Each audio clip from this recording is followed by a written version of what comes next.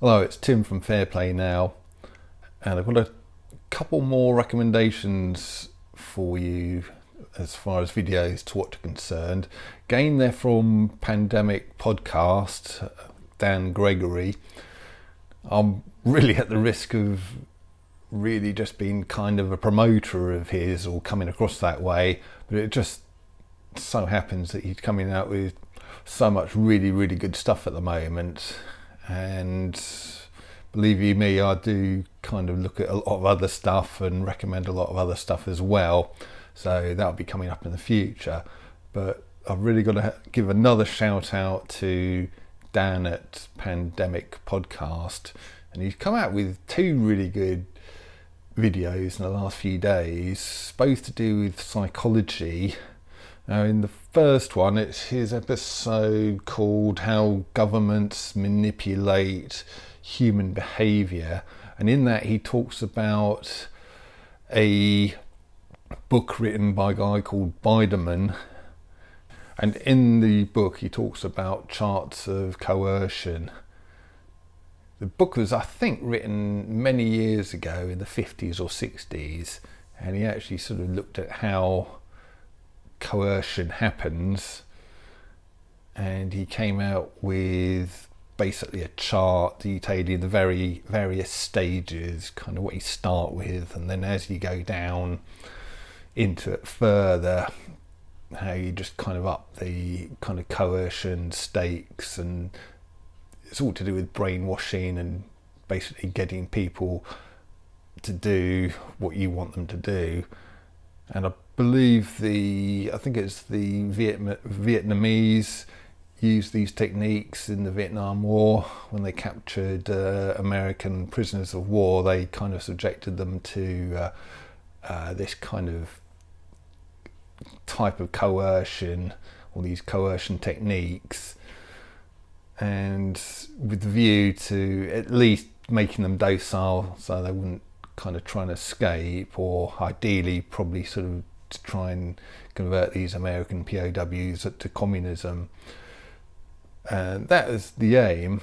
But in this episode on sort of the Pandemic Podcast, he actually goes through each kind of step of this coercion chart, and then he compares it to what's been happening to the population over the last year, and the kind of parallels and what's going on almost matches this kind of coercion chart exactly. It's almost like the government is using it as their kind of playbook to kind of get us all into this sort of state and where we are now.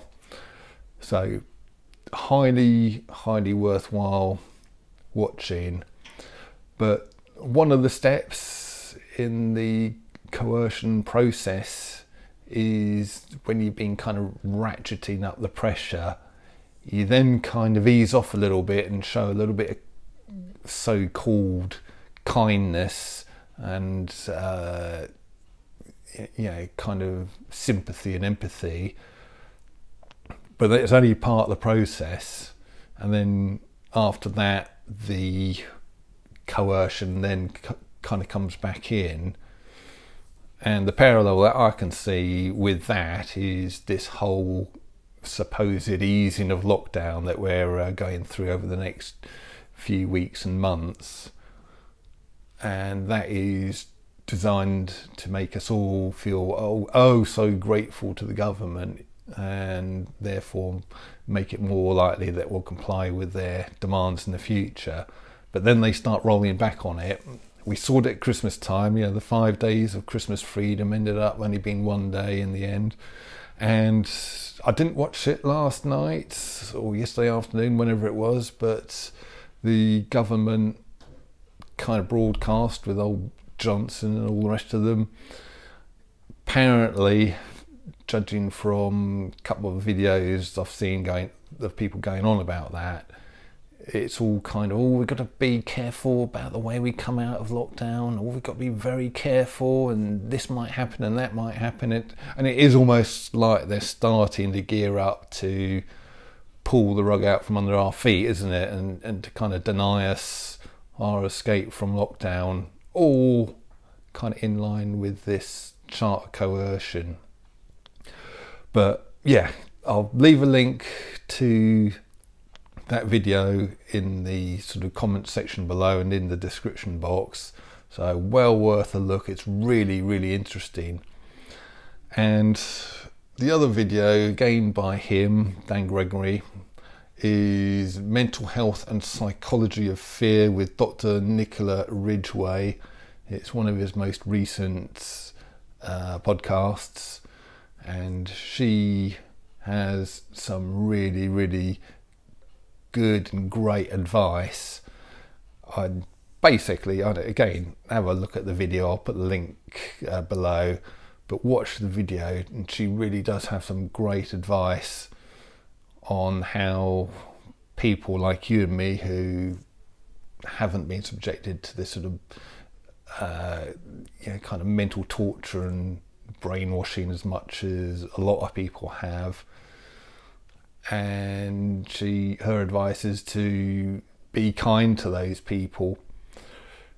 Because the temptation is if everything does end up coming out as being a sort of a total and utter kind of farce, the temptation is to go to people we've been talking to and who have been sort of calling us conspiracy theorists and all the rest of it, and kind of start shouting and screaming at them. Next time I'm sort of calling something out, I suggest you blooming well listen.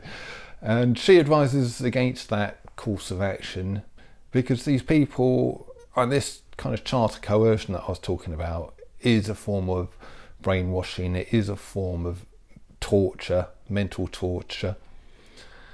And you wouldn't kind of go to someone who's been physically tortured and have a go at them.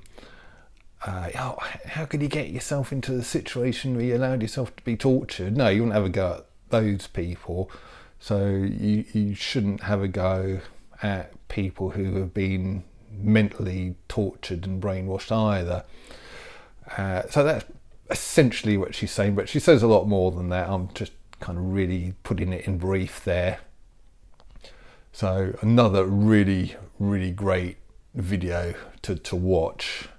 So what I'll do, as I say, I'll leave the links to both of those videos in the description box and the comment section below, and I'll be back with another video very, very soon.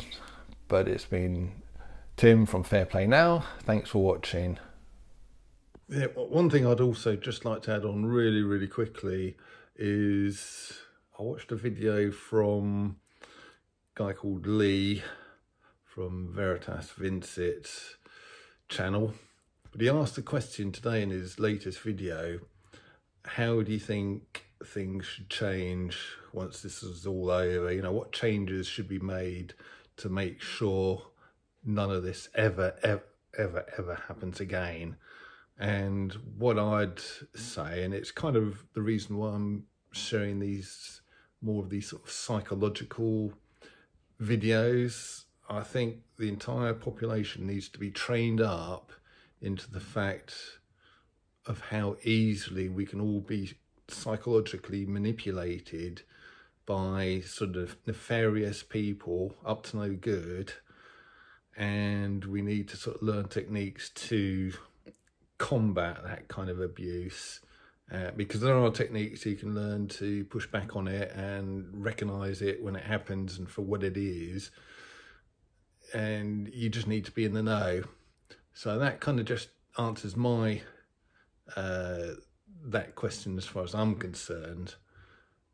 So just a quick add-on that I thought you might be interested in.